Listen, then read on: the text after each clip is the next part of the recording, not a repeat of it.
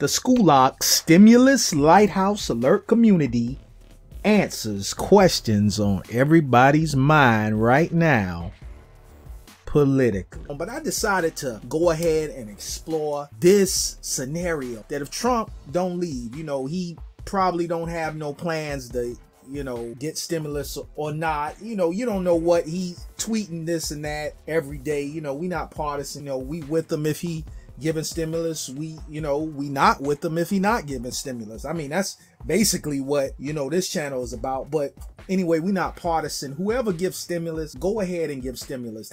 But let's just explore this idea. I'm gonna pass it to my homeboy James, go ahead and take this away.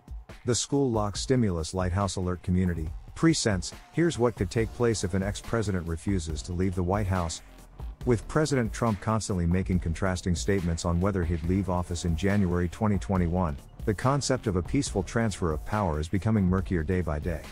The question of who would be accountable for physically removing a president from the White House matters for maybe the very first time in modern-day history. At the moment, it is uncertain who would have to manage such a nightmare scenario on Inauguration Day, but possible gamers include the newly elected president and the Secret Service. If a losing president still inhabits the White House after his term expires in late January, the newly elected president would likely have the power to direct the Secret Service to eliminate that individual from the properties, because any federal representatives would no longer report to the old president. Even though previous presidents maintain a Secret Service detail, they are civilians after their terms end, and would no longer have governmental powers.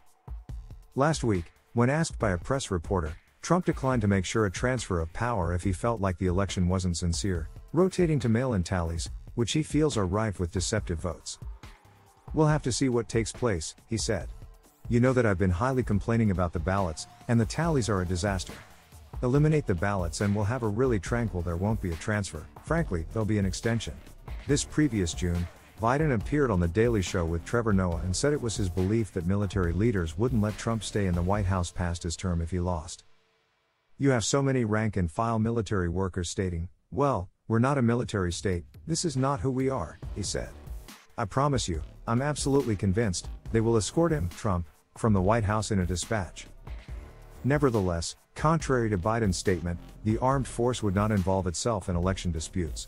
In reaction to a House question to the chairman of the Joint Chiefs of Staff, General Mark Milley, he made a commitment to that impact.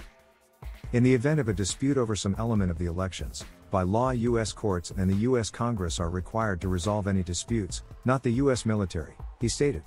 "We will not turn our backs on the Constitution of the United States.